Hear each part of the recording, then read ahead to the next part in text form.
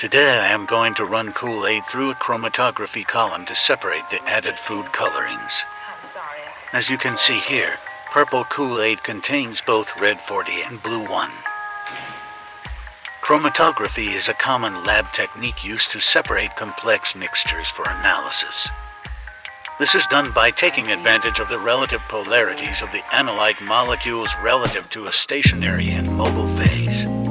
A nonpolar stationary phase will retain nonpolar molecules better than polar ones, and a polar mobile phase will carry polar molecules through the stationary phase more quickly than nonpolar ones. Chromatography is the technique used in HPLC and GCMS. These are by far the most widely used instruments by analytical chemists. To begin my separation, I draw up a small amount of the Kool-Aid mixture. I then attach a small chromatography column packed with nonpolar beads.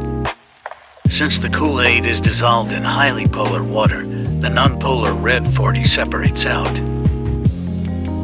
This is done until the blue catches up, and I then add pure water to elute the red 40 into a centrifuge tube.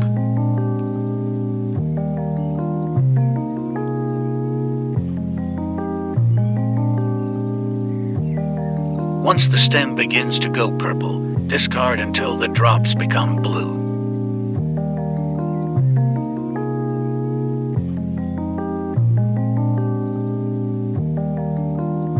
I now switch my mobile phase to nonpolar isopropyl to elute the nonpolar blue 1. This is a very basic demonstration of this technique. Let me know in the comments if you would like to see more chromatography in the future. Nice. Follow for more.